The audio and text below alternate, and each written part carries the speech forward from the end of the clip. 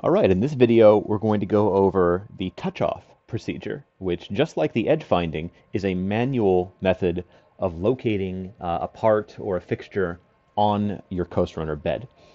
Just like with the edge finding, you will note that we always warn you when it's time for touch-off, and we'll give you a nice long description of how to do your touch-off. In fact, currently it's so long that it actually cuts off the button a little bit, and you may have to pull your software down in order to get access to the button.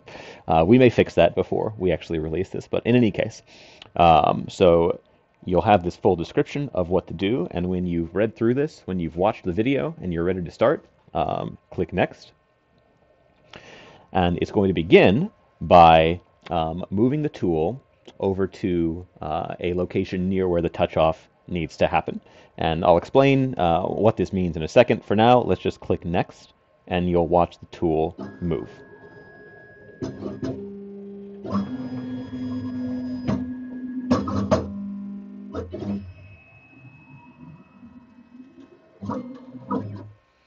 And there we go. I'm not exactly sure if you can see where the tool is in the video, but it's a couple millimeters away from the north-facing edge of the stock in this case.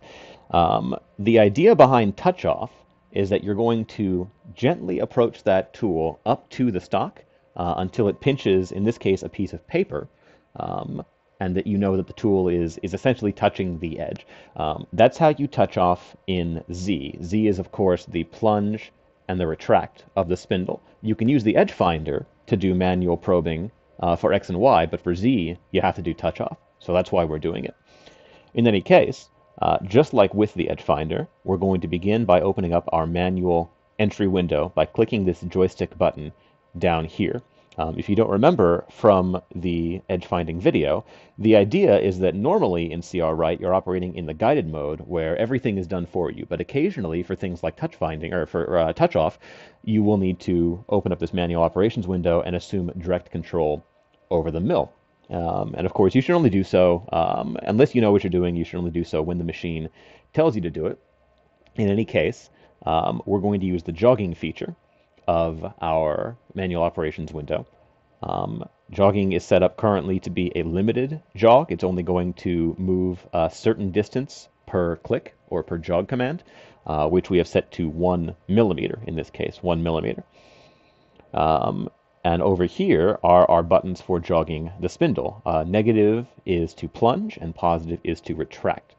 So right now we're pretty far away from our workpiece. You can see that by looking over the top of it. And so I'm going to plunge 1 millimeter at a time towards that workpiece until I get kind of close. Something that is convenient is that generally our work pieces have some kind of reflectivity, or at least kind of mirrors the tool. And so as I start to jog towards it, and I'm not sure if this will show up in the video, but as I start to jog towards it, I can see the tool start to really approach itself in the mirrored finish of the workpiece. And of course, I'm looking in my chip guard mirror in order to see that. Once I've gotten there relatively close, I'm going to take a piece of paper. And I like to use sticky notes. You can use whatever piece of paper you want. And I'm going to take it here. I'm going to hold on to it. And the idea is that as I continue to jog, I'm going to be moving my piece of paper back and forth to see when it starts to get pinched and when I can't move it back and forth anymore. You'll recall, if you watch the edge finding video, that with the edge finder, we can get it to touch the edge, and we can actually get it to go, past the edge a little bit, because that's what the edge finder is designed for. It doesn't hurt to do that. That's not so much the case with touch off, because if you go too deep with touch off, then you'll put pressure on the stock, on the bed. You might move it out of place. It's probably not going to hurt anything, but it's not super desirable. And so we're going to be a bit more careful here. Now that we think that we're pretty close to our edge, and close enough to have the paper in there, I'm going to immediately switch down from 1 millimeter per jog to 0.1 millimeter per jog. And I'm also going to switch over to my jogging hotkeys. Instead of clicking the buttons in the UI, I'm going to use the hotkeys for jogging, which are defined here under key bindings. By default, they're the arrow keys for X and Y, and for Z, it's the A and the Z button.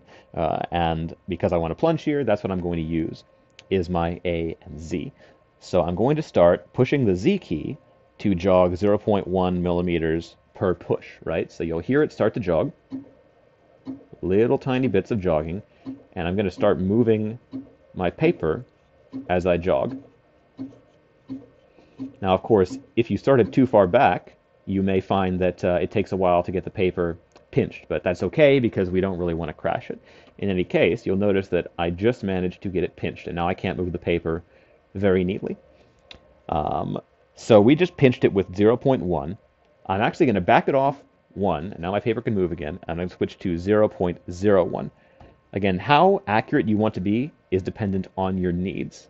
Sometimes just the 0.1 millimeter is sufficient accuracy. Because we're making this clamp, which is going to be used for future precision operations, I do want to get it as precise as I possibly can do, and so I'm going to jog again with 0.01 millimeter increments, which is close to 1/1000th of an inch. So once again, I'm using my Z key, and I've already kind of got it to the point where it's just about to pinch. There's now some resistance between my paper and the workpiece. So I'm going to hit it again, and we're getting more resistance. I don't know if you can hear in the video, but it's scraping and scratching the paper. And we're even more resistance. I think one more will probably pinch it proper. Yeah, there it is. So now I can't really move it anymore. It's properly pinched. When it's pinched to the point where I can no longer move it, that's where I say, okay, now the tool is in the right place. And because it's in the right place, we can close our manual operations window, and we can click Next. It's going to ask us to confirm, hey, is the tool actually touching the face? Is the tool pinching the paper between its tip and the face, such that the paper cannot move? This pop-up is here to make sure that you've done things right, to make sure that you're not just clicking through really quickly and maybe accidentally skip over the fact that you need to do the touch-off. If you click no, it'll just close itself and take you back here. But if it is properly pinched, as ours is, we're going to click yes, and it will take us here where we need to record our location. This is where we actually write the Z value of the spindle to our WCS register, so the machine knows where the part is in space. And there we go. We wrote it, the spindle retracted. You notice our paper fell down. I will wait until the machine finishes moving, and then I'll carefully reach in there and pull my piece of paper out. Sometimes I've seen the paper actually stick to the workpiece, in which case it's easy to just pluck it off. You don't want to leave it in there. It'll get dirty with chips, and if it's stuck to the workpiece, it'll mess up. Well, it probably won't mess up the milling, but there's no need to have it in there.